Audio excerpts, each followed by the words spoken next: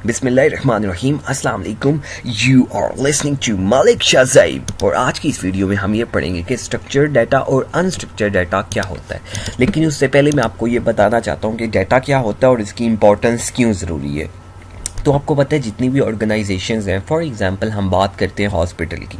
Hospital का अपना data कुछ होता है, वो रखना, सेव रखना ज़रूरी होता है। उसके बाद हॉस्पिटल के अंदर डॉक्टर्स काम कर रहे होते हैं, उनका डाटा रखना से अपने पास ज़रूरी होता है, यानी कि कौन से डॉक्टर का क्या नेम है, उसकी क्या आईडी है, उसकी कितनी सैलरी है, उसको सैलरी मिली है या नहीं मिली, उसका एड्रेस, उसका फादर नेम, उसका ब्लड ग्रुप वगैरह सब कुछ इन्फॉर्मेशन अपने पास रखना ज़रूरी होता है। बिल्कुल इसी तरह अगर पेशेंट्स की बात करते हैं हॉस्पिटल में, तो आप जब भी जाते हो हॉस्पिटल में तो आपको सबसे पहले वो पर्ची बनाते हैं और आपको पता है वो रजिस्टर में अपने पास वो जो भी उसने आईडी वगैरह दी होती है वो आपका डाटा पर्ची पे बना के आपको भी देता है और अपने पास रजिस्टर में लिख लेता है, या अगर उसके पास कंप्यूटर है तो कंप्यूटर के अंदर वो एंट्री कर लेता है, जिसको आप एंट्री करना कहते हो। इसी तरह अगर हम बात करते हैं रेस्टोरेंट की, तो रेस्टोरेंट में क्या होता है, जितनी भी फूड आइटम्स होती हैं उनका कोई ना कोई डाटा होता है कि किसकी कितनी प्राइस है, वो सारा कुछ उन्होंने क्या किया होता है, अपने पास सेव रखा होता है, क्योंकि वो डाटा रेस्टोरेंट, उस फूड आइटम्स का जो डाटा होता है उसके बगैर रेस्टोरेंट जो है वो चल नहीं सकता। इसी तरह एम्प्लॉयज़ जो वहाँ पे काम कर रहे होते हैं उनका कोई ना कोई डाटा होता है, उनका नाम, आईडी, सैलरी वगैरह सारा कुछ ये डाटा होता है जिसके बगैर रेस्टोरेंट चल नहीं सकता, वो उन्होंने मैनेज करना होता है। इसी तरह स्कूल की बात करते हो आप, तो स्कूल में भी टीचर्स का डाटा होता है, जो एम्प्लॉयज़ वहाँ पे होते हैं, सिक्योरिटी गार्ड वगैरह होते हैं, उनका डाटा होता है, स्टूडेंट्स आते हैं उनका डाटा होता है। आप जब भी एडमिशन लेने के लिए जाते हो तो आपका रिकॉर्ड देखते नहीं हो कि वो स्कूल में इंसर्ट करते हैं, आपका रोल नंबर आपको असाइन करते हैं, तो वो सारा कुछ आपका बेसिकली डाटा होता है। तो कहने का मकसद ये है, कोई भी ऑर्गेनाइजेशन ले लो, कोई भी ऑर्गेनाइजेशन, इवन के बैंक की हम बात करते तो बैंक में भी यही सीन है कि कोई भी ऑर्गेनाइजेशन है तो उसको चलाने के लिए डाटा की ज़रूरत होती है, उसका डाटा होता है। तो डाटा की इतनी ज़्यादा इंपॉर्टेंस है कि डाटा के बगैर कोई भी इंफॉर्मेशन आप कोई भी कंपनी, ऑर्गेनाइजेशन आप चला नहीं सकते। तो डाटा की इतनी ज़्यादा इंपॉर्टेंस है। बात समझ में आ गई है? तो अब हम आते हैं अनस्ट्रक्चर्ड और स्ट्रक्चर्ड डाटा पे। तो आपको पता है कि पहले कंप्यूटर इतना यूज़ नहीं होता था, ठीक है। तो जो आज काम कंप्यूटर पे हो रहा है वो पहले रजिस्टर पे लिखते होते थे लोग।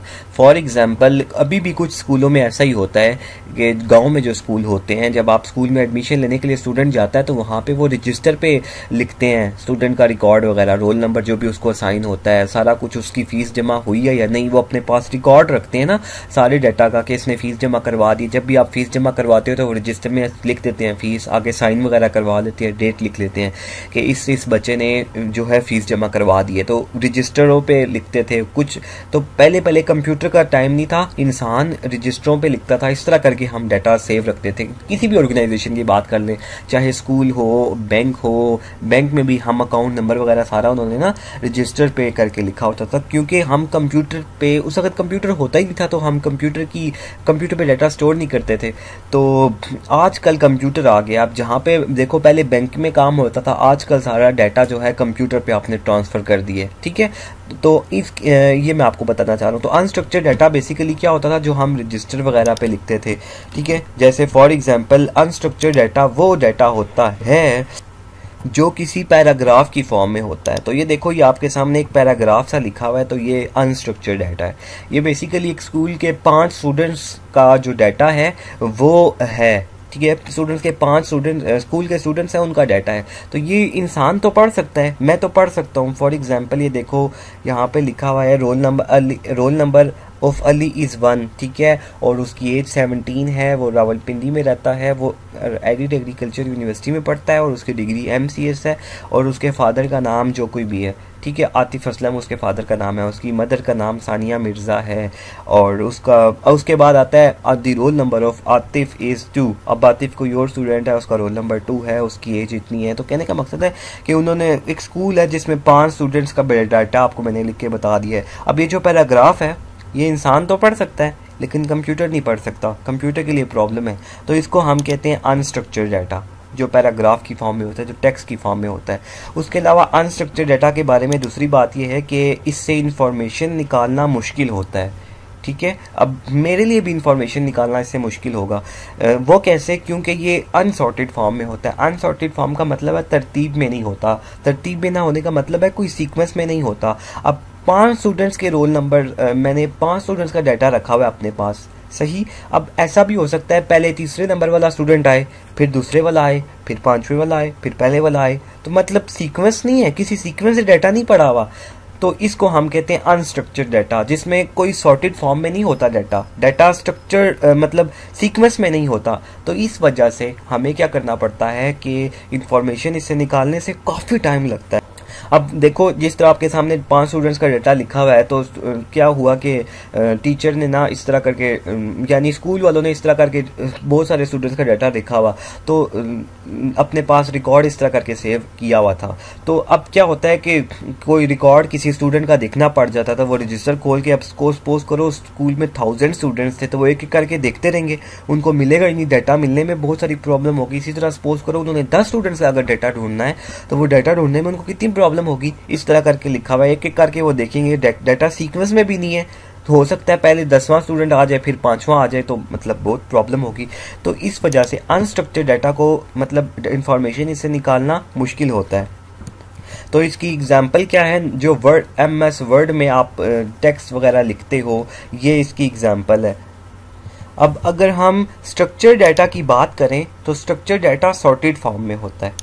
सॉर्टेड फॉर्म का मतलब है एक तरतीब से होता है। देखो तरतीब से है या नहीं, रोल नंबर्स मैंने ये आपके सामने लिख के दिखाया, ये स्ट्रक्चर्ड डाटा है, एक सीक्वेंस से है। सबसे पहले रोल नंबर वाले का डाटा है, सेकंड रोल नंबर वाले का डाटा है, थर्ड रोल नंबर वाले का है, फिर फोर्थ वाले का, फिर 5 वाले का। इस तरह करते हुए मुझे अगर 99 स्टूडेंट्स का डाटा चाहिए, तो डायरेक्ट मुझे पता है एक सीक्वेंस में रोल नंबर के हिसाब से मैंने अरेंज किया हुआ है, तो डायरेक्ट मैं नीचे जाऊंगा 99 वाली रोल नंबर के मुझे एकदम मिल जाएगा, क्योंकि सीक्वेंस में अरेंज किया हुआ है। तो फ़ायदा हुआ या नहीं? तो इसलिए कहते हैं जो स्ट्रक्चर डाटा होता है वो एक सीक्वेंस में होता है, इससे इंफॉर्मेशन हमें जल्दी मिल जाती है। वो सिर्फ इसलिए कहते हैं। बात समझ में आ गई? उसके बाद अब आपको पता है कि सारा डाटा कंप्यूटर के ऊपर शिफ्ट होता जा रहा है आजकल की दुनिया में। रेस्टोरेंट में जाते हो, देखते हो उन्होंने कंप्यूटर रखे हुए होते हैं, तो कंप्यूटर के ऊपर वो सारी आपको पर्ची वगैरह बना के देते हैं कि आपका इतना बिल बन चुका है, क्योंकि उन्होंने सारी जो आइटम्स के रिकॉर्ड होते हैं ना, वो सारे डाटा मतलब कंप्यूटर में स्टोर किया हुआ होता है। ठीक है, तो कंप्यूटर में स्टोर किया होता है, एकदम से वो बिल वगैरह प्रिंट इन कमांड देते हैं, इंटर हो जाता है, और जो है वो आपके पास बिल आ जाता है। अस्पताल में जाते हो, वहाँ पे उन्होंने कंप्यूटर रखे हुए हैं, तो कंप्यूटर में डाटा अपने वहाँ से होता है, एक एक्सेस करना एकदम इतना इजी हो जाता है। तो अब बात इस तरह की, ये जो पैराग्राफ्स हैं, कंप्यूटर पैराग्राफ से डाटा इंफॉर्मेशन जल्दी नहीं निकाल सकता, देर लगती है, बहुत ज़्यादा टाइम लगता है। तो इस वजह से हमने क्या किया, डाटा को स्ट्रक्चर्ड डाटा में कन्वर्ट कर दिया, इस तरह करके बना दिया, इस तरह करके स्टोर किया, तो कंप्यूटर को पता है कि एकदम से वो इन्फॉर्मेशन हमें दे देता है, टाइम नहीं लगाता। स्कूल में आपको चाहिए 1000 स्टूडेंट्स का नादरा में, देखो आप जहाँ पे ID कार्ड बनवाने के लिए जाते हो, पूरे पाकिस्तान के उनके पास इस तरह का टेबल बना हुआ है, पूरे पाकिस्तान का। ठीक है, उसमें सारे लोग हैं, कितने सारे लोग आ जाते हैं पूरे पाकिस्तान में, तो उनको अगर इन्फॉर्मेशन चाहिए होती है किसी एक बंदे के बारे में, तो एकदम वो सर्च करते हैं, कंप्यूटर उनको दे देता है। क्यों? क्योंकि डाटा को हमने सॉर्टेड फॉर्म में रखा हुआ है, एक तरतीब से रखा हुआ है। ठीक है, स्ट्रक्चर्ड वे में हमने रखा हुआ है स्टोर करके। तो ये इंपॉर्टेंस है स्ट्रक्चर्ड डाटा की और अनस्ट्रक्चर्ड डाटा की। तो ये तो मैंने आपको बेसिक कंसेप्ट दे दिया है। अब आपको थोड़ा सा और बताता हूँ कि जो स्ट्रक्चर्ड डाटा होता है वो कौन सा होता है, रोज और कॉलम की फॉर्म में होता है। तो ये देखो रोज बनी हुई है, ये कॉलम आ गया आपके पास, एक रोल नंबर का कॉलम, नेम का, फादर नेम का, ये सारे कॉलम आ गए, और ये सारी रोज हैं आपके पास। ठीक है, तो स्ट्रक्चर्ड डाटा रोज और कॉलम की फॉर्म में होता है, ये ऑर्गेनाइज्ड वे में होता है। ठीक है, सॉर्टेड फॉर्म में होता है। ठीक है, ये अरेंज होता है, वेल अरेंज होता है, इसलिए इससे हमें इंफॉर्मेशन जल्दी मिल जाती है। समझ आ गई? और अनस्ट्रक्चर्ड क्या होता है, जो सॉर्टेड फॉर्म में नहीं होता, जो पैराग्राफ की फॉर्म में हो सकता है। ठीक है, जैसे इससे इंफॉर्मेशन लेना मुश्किल होता है। उसके अलावा ये जो अनस्ट्रक्चर्ड डाटा होता है, इसकी एग्जांपल है जितनी भी इमेजेस होती हैं, ऑडियो फाइल्स होती हैं, वीडियो फाइल्स होती हैं, ये अनस्ट्रक्चर्ड होती हैं।